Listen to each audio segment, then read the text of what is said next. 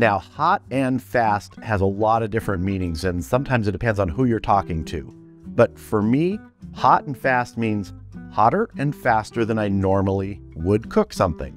And today we're going to be cooking this boneless pork butt. Now, this is about a 6-pound pork butt without the bone. And normally I do this at something like 250 to 275. Today I want to move that up a little bit. Now, if this had a bone in, I might go 325, 350.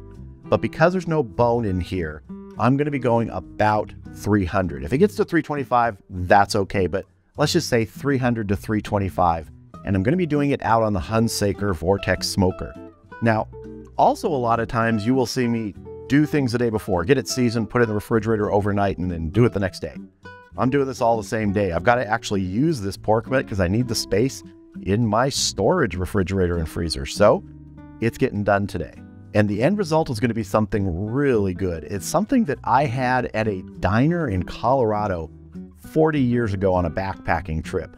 They made something called a Rocky Mountain pork pile, which was delicious. It was like it's on a big piece of like Texas toast in Colorado, piled with pulled pork and sauce and some slaw. So I'm going to try and recreate that. It's going to be really good. So let's get this seasoned up. What I'm using today is a competition style rub from Wishing Well Barbecue. And I have my little protective wrap on the shaker here so it doesn't get dirty as I'm moving this pork butt around. Plenty of moisture on the surface here.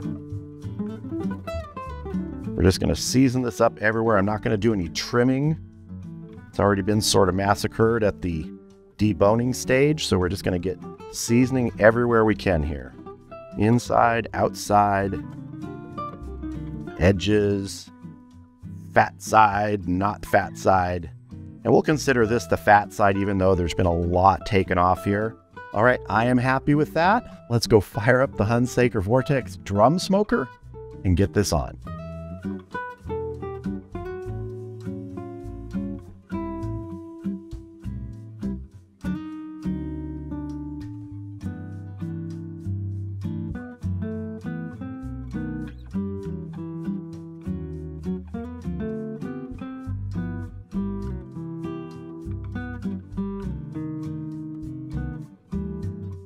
So the Hunsaker Vortex Smoker is up to temp. Like I said, 300 to 325 today for this hotter and faster cook. I'm burning hickory in there, and as you saw, I added water in there.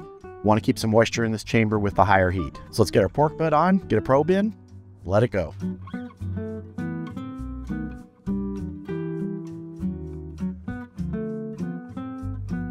Now, a lot of times I won't add a temperature probe for internal temp if I'm just doing a large cut of meat like this. I'll wait, a few hours and look and see what the color, what the bark is looking like. But because I'm doing this hotter and faster today, I do want to see that temp. If we hit 160-ish and we've got good color, that's when I'm going to wrap it. So we'll come back in 2 hours, see what our temp is, and if we need to, we'll spritz. If we get to that temp in 2 hours, we'll wrap. Playing this by ear today.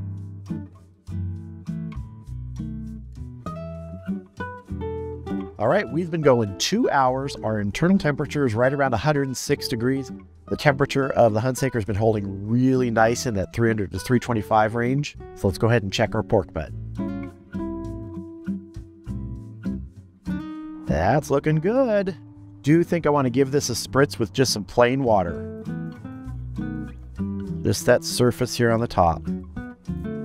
We got good color developing. I'm going to get this closed up and let this keep going until it gets in that 150 to 160 range, and then I'll take a look at it, and it'll probably be ready to wrap at that point.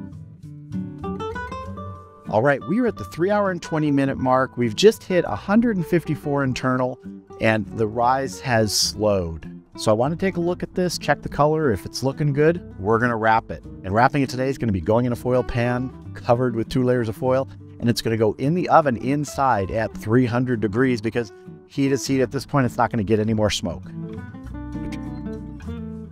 Oh, I'm liking that. So I'm going to get the temperature probe out, and I'm going to try and get it back into a similar place through the foil once it's wrapped. I want to get a little bit of our spritzing liquid or water in here, maybe half a cup. Let's get our pork butt.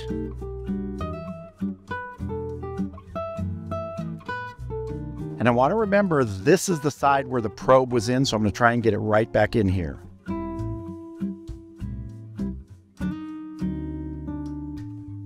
All right, I'm gonna get this into the oven, get the probe in, and when we get to, let's say, 203 degrees, we will check it for tenderness.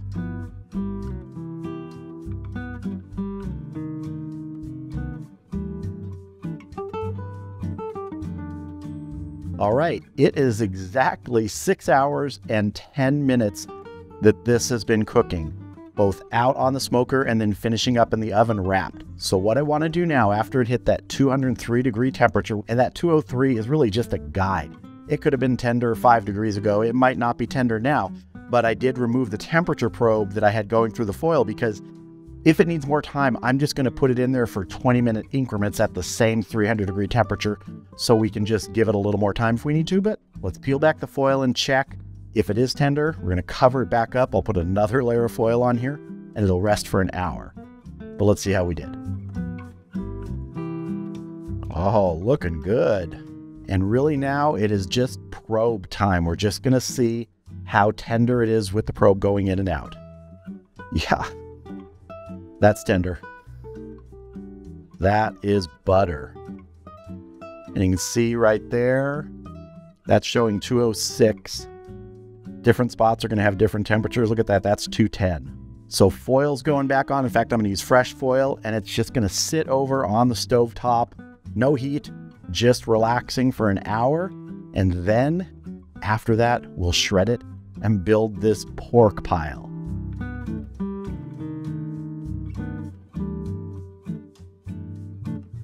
I'll see you back here in an hour and it's time to pull this.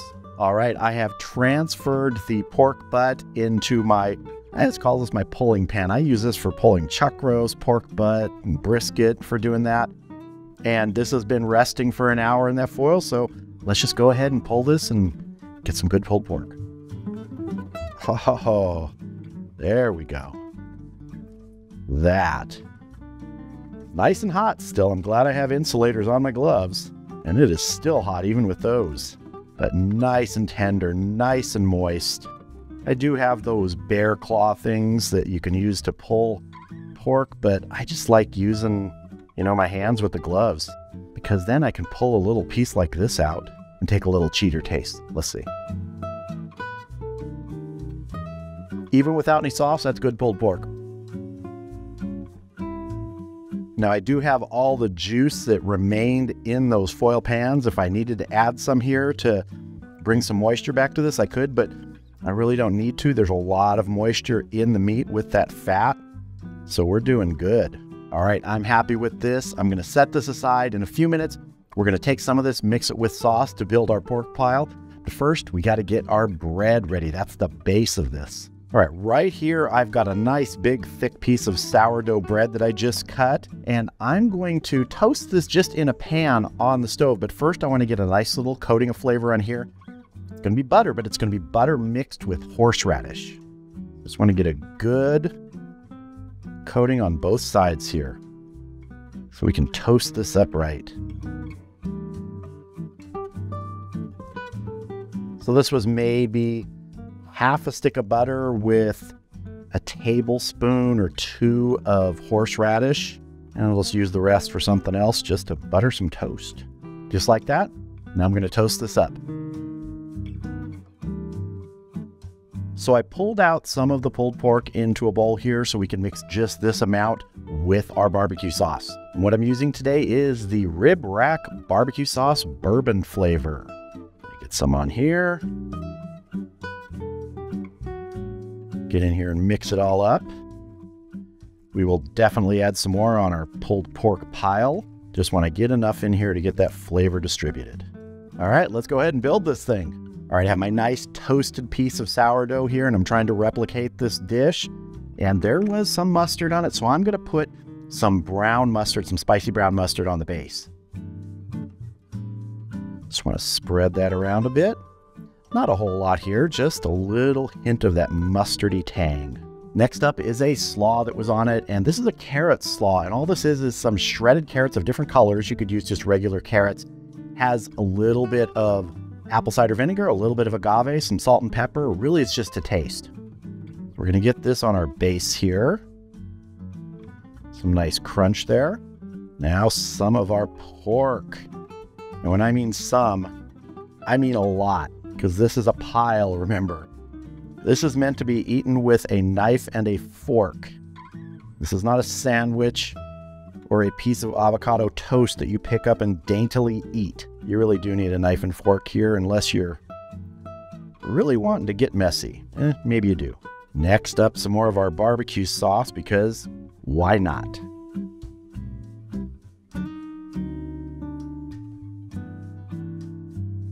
And it had a lot on it, let me tell you.